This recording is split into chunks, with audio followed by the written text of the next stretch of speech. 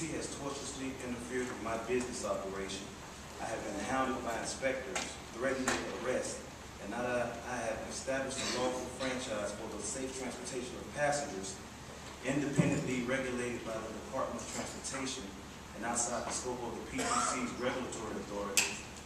efforts are now being made to single me out by changing the definition of van to exclude those operating under a franchise.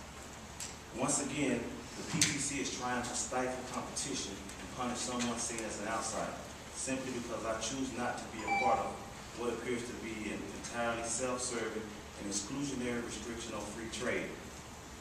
To adopt a rule that harms only me is unconstitutional, is an unconstitutional bill of attainment, and the efforts to adopt a value-added license or medallion system will create more confusion